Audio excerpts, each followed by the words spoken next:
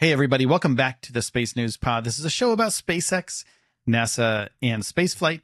I'm your host, Will Walden.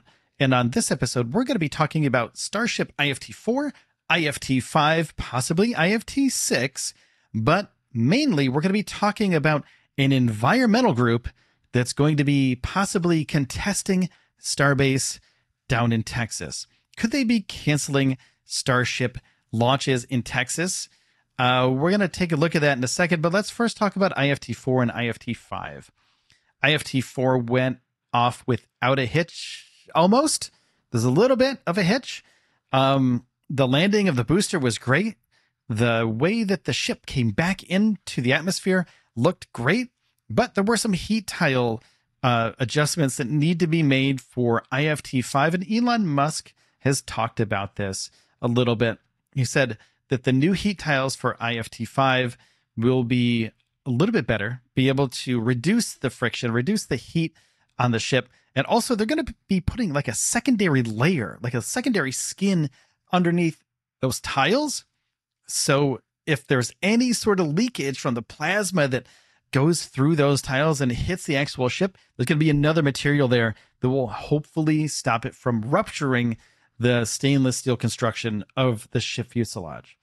Not only that, they're going to take a look at the hinges where the wings and the hinges of the ship itself connect. And they're going to be making some adjustments to those because, as you can see from the footage from IFT4, when it comes back into the atmosphere, that's kind of where things went bad. But it made it, so it's okay, right? But they're trying to get this perfect. So when they put people in this, it's going to be a whole complete safe ship. And they need to put Starship in this category of safe for people because they need to send it to the moon for the Artemis program, Artemis 3 in particular. And of course, SpaceX thinks they're going to be able to do it in a few years. But experts around the globe have said numerous times it's probably going to be 2030. And not just because of Starship, but because of NASA and also Axiom putting everything together and making sure that all the I's are dotted, all the T's are crossed before they actually launch to the moon.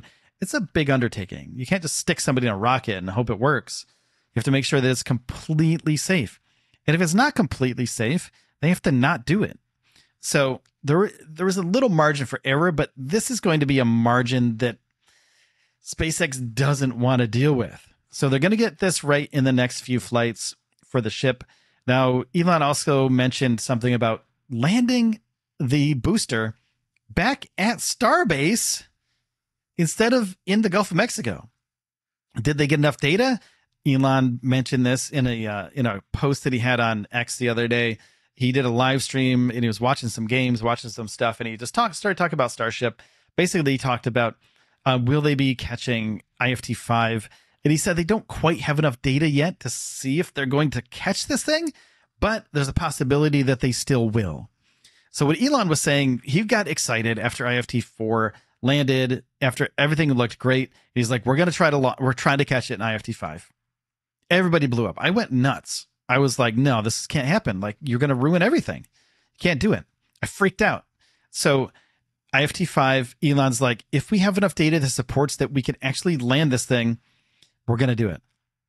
So on the way back to the landing, the explosive mechanism that destroys the booster on its way back down to Earth gets safed, right? So at some time during the flight, it gets safed. So will they be able to change that? Will the FAA be able to change that before this next flight? Well, they have to make sure that they destroy the booster if they get enough data that says it might not make it back. Or they might do a landing in the Gulf of Mexico again. So we're going to see. That's where we're at right now. We're going to see if we're going to wait and see what Elon and SpaceX say. But Elon said they're going to try to launch this thing in July. How could they launch this in July? Like within a month, the turnaround could be pretty quick. If that's the case, if he thinks, but he's also said that in the past, right? So Elon has said that in the past, that they're going to launch this thing in a month, which of course they've never done before. So could this be the first time that they do a 1 month turnaround for Starship? That's another thing we have to think about. 1 month turnaround for Starship would be incredible. They have other boosters ready. They have a ship ready. They've done some testing already, but they haven't done final testing. They haven't done a final stack. They haven't done a D stack. They haven't checked all the ground systems again. They're just getting over IFT4. They haven't even moved everything to the pad yet, and it's been a few days. So what's happening? If it were going to be in a month, they would have that stuff down there already and starting the testing out. So I don't think they're going to make it in the month. I think they're going to be close if they can figure it out really quick. They have to pour through a bunch of data. They have to talk to the FAA to get another license. The incident report for IFT3 was it was pushed aside for the flight. Or are they going to be doing that for IFT4 too? Probably. And IFT5 as well. So we're going to see what happens with that. Right now it's a waiting game. As much as everybody's excited about a July flight, I don't think it's going to happen. I think we're going to be getting maybe not an early July flight, but maybe like a late July flight. I think that might happen. So not quite a month, a little bit over a month, I should say. So like a month and 3 weeks or something like that. It could be the next flight of Starship, or a little bit longer. It could be 2 months. They might have a lot of work to do, and they might have to change some things. So not only do they have the hardware, right? So we see the hardware testing on the outside. We see the booster blast for the tests. We also see the ship blast for the test. They check all the engines, make sure everything works, make sure the ground systems work, they cryogenically cool it. They make sure all of that hardware works. But when you are inside of the ship, there's electronics. And within those electronics, there's code. The code that runs it, it's important. And if something is a little bit off, they might have to recode a bunch of stuff.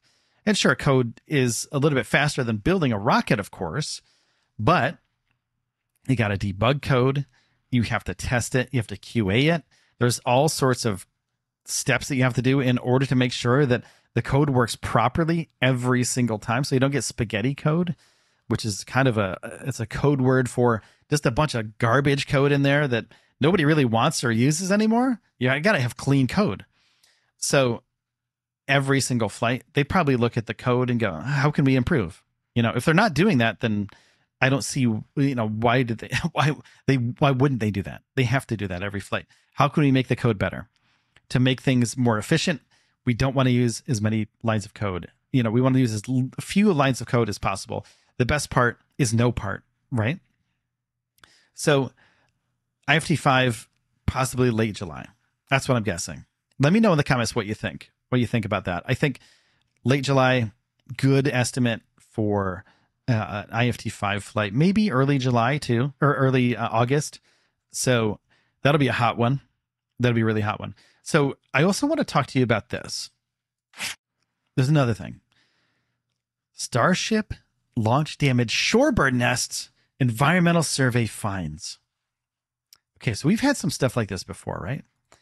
Environmentalists love to hate on Starship and the surrounding area because it's a protected environmental zone. It's a protected beach. They're in a protected area. This giant rocket factory and giant rockets are in a protected area. So wildlife here is very precious. Now, piping plovers and turtles and things like that are protected species. Now, here, I'm going to zoom in a little bit for you so you can see some of this text. It said last week, launch of Starship from South Texas damaged or destroyed numerous shorebird nests in the area surrounding the private space company's launch facilities, according to a new report that also noted other environmental damages. The nonprofit Coastal Bend Bays and Estuaries program said its survey found that each of 9 nests it monitored south of the launch pad had missing and broken eggs after Thursday morning's launch. Okay. Ongoing, here, what's they say down here? Ongoing and annual monitoring of Boca Chica area has documented shifts and overall reductions in shorebird nesting activity in recent years since rocket testing and launch activity began. Okay, so they do surveys around the Texas parks and wildlife area where SpaceX is planted, where they have all of their facilities. This is what the environmentalists and the environmental studies are going to be looking to do possibly in the future. So if they can show enough evidence that SpaceX is damaging endangered species under the Endangered Species Act, some populations of snow plovers are considered a near threatened species. The Texas population is not among them, but the snowy and Wilson's plovers are, however, considered species of greatest conservation need under the State Wildlife Action Plan monitored by the Texas Park and Wildlife Department. Okay, so what does that mean? It means there's really endangered species near Starbase. And if SpaceX destroys any of their habitats, they could be at fault, and environmental groups could sue them. They could go to court for this. Could they possibly halt Starship operations and launches from Starbase until SpaceX figures this out and how to protect these animals? The answer is probably. They've done it before. Remember when they had the environmental study a little while ago, and it took them months and months to figure this out. So Elon and company, along with the government, came to a conclusion that they didn't really damage anything environmentally. So they had to put in some measures to protect it so they didn't damage it in the future. And that's kind of where we're at with these environmental or endangered species here, is if they can prove enough that SpaceX is destroying these species of birds and becoming a detriment to them, they could possibly halt production of Starships and halt launches of Starbase while there's another environmental review. Could this happen? If there's enough evidence, I believe it could. I believe it could. Because they already did an environmental review, but it's not unheard of to do numerous environmental reviews if there's more evidence shown. It's not like court. You don't go to court and, say if you did a crime, you're like, oh yeah, you got off, like, cool. You're not guilty.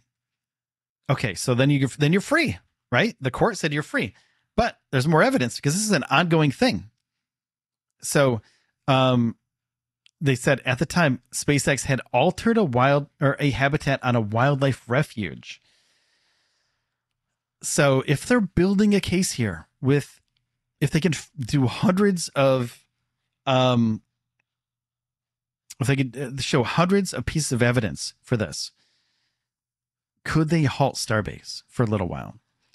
SpaceX, as you can see, and the U.S. Fish and Wildlife Service and Texas Parks and Wildlife Department did not immediately respond to requests for comment. Of course they wouldn't.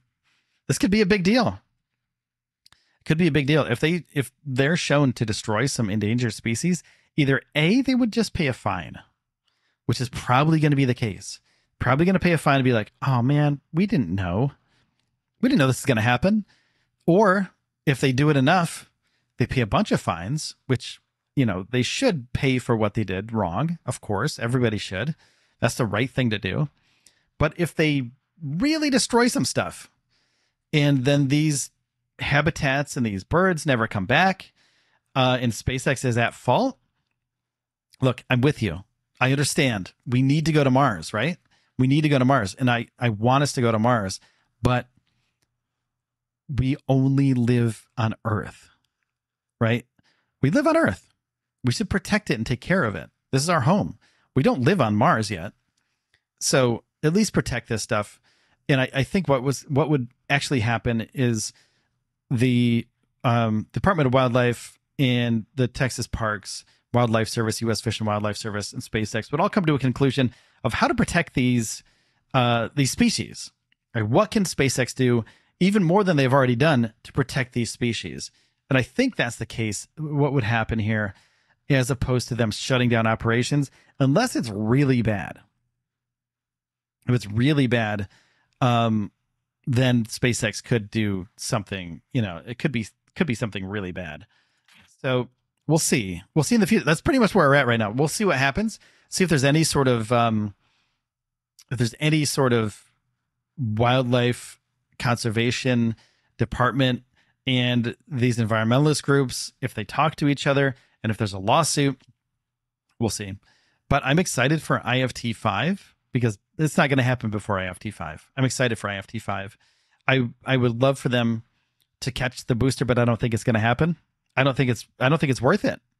It's not worth it for SpaceX to do that. So I don't think IFT5 is going to be a catch. I think IFT6 is going to be a catch. Maybe IFT7. Maybe they're going to wait a little bit, which they probably should. So let me know in the comments down below. And also, thank you for watching today. I appreciate you. If you could just give a second and hit the thumbs up button. It's free. Also, if you subscribe to the channel, you get more spaceflight content, not only from me, but other spaceflight channels, because YouTube sees that you liked and subscribed to a spaceflight channel, and they're going to say, oh yeah, hey, this person really loves spaceflight because they did that. And if you leave a comment too, that's even better. You'll get more spaceflight content. They keep pumping out stuff through the algorithm in your feed. So please take a second, hit the subscribe button and the like button, and leave a comment down below. All right, take care, everybody, and I'll see you in the next one.